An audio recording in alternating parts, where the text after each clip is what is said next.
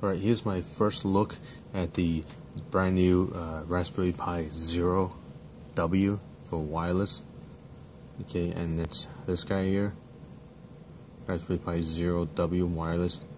This is the Raspberry Pi Zero with the camera, and this is the Raspberry Pi Zero original.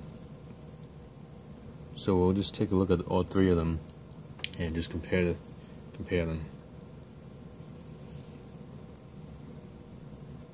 First thing we notice is that the components have moved. Components obviously have moved. And as Raspberry Pi website pointed out, it uses the same Wi-Fi / Bluetooth controller as in the Raspberry Pi 3B. Okay, the 3B and the wireless and the Raspberry Pi Zero W uses the same components, uses the same wireless components, and that's this guy here, 1, 2, and then the antenna here, resistor and everything. And this is for external antenna. These three solid pads is for the external antenna, if you can see them. All these components are related to wireless. Now here's take a closer look here. Let's take a closer look. And I don't know if you can see it, but these three are the these three pads are for an external antenna. And if you look really closely, you'll see a resistor here. You see, that's the antenna here,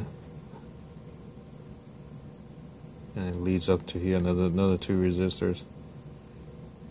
And this whole triangle thing is hollow. You shine a flashlight through it, there's no wiring here, it's just a hollow area. Okay, and this little resistor, someone was able to move that, rotate it, and connect it to here. This tiny little pad here. This component that you could barely see, he rotated here and then made a little socket here to connect an external antenna.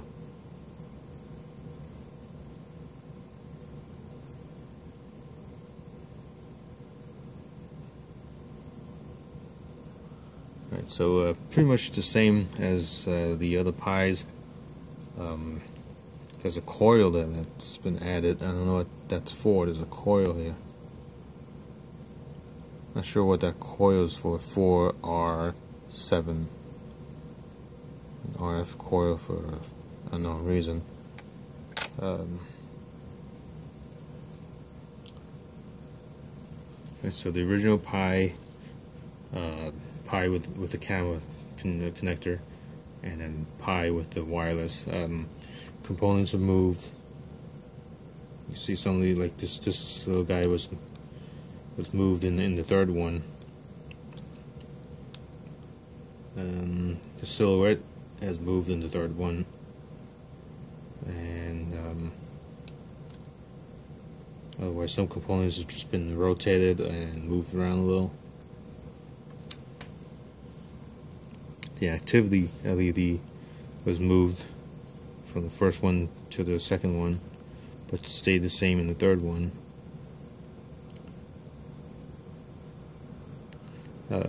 Otherwise, the main connectors are the same.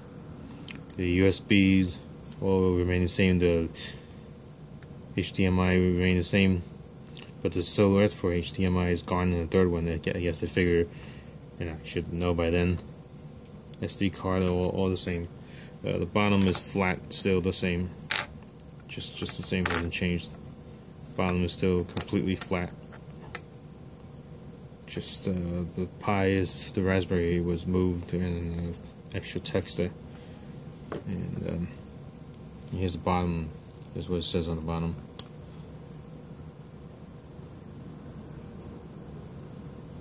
It tells you the version and everything. But you see here it says Raspberry Pi Zero version 1, instead of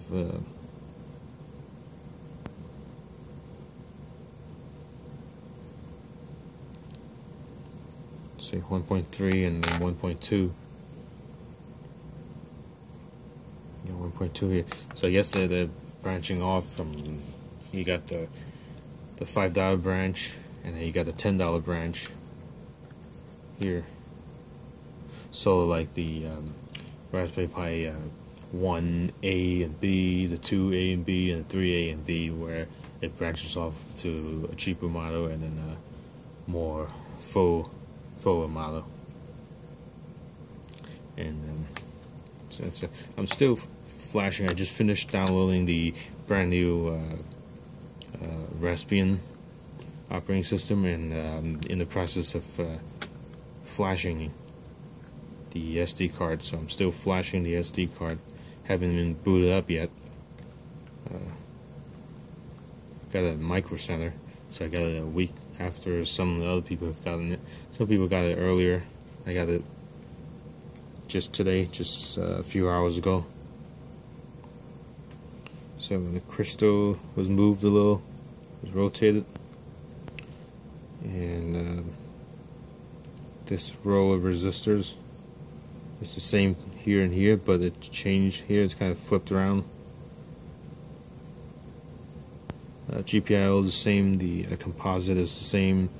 The power switch, the reset pads are the same. Pogo points are all the same, except the first one doesn't even have that. This test pin here is not there. I notice they're using small components here, because these rows of resistors got shrunk here. You barely see it, and that shrunk and moved up a couple of millimeters up. And you see here they have some space so they could put the Raspberry here, but here they have no spaces. They have no space to put the Raspberry, except maybe here. But you can see they're running out of space. They can't really add any more. They could barely add anything more to this, unless they could shrink some of these parts here. Otherwise, there's no space to put anything. Unless they integrate the wireless into the stock chip, they really don't have any space left. Unless they combine these two guys, the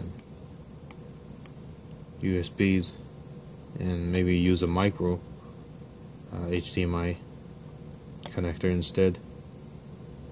I'm not sure about the SD card. I'm not sure, unless they could add another flash chip instead of a SD card. It's the only other thing they could do. Alright, so my SD card is still flashing, so I'll just wait for that. Can't do anything about it, so. Alright, thanks for watching. Have a good day.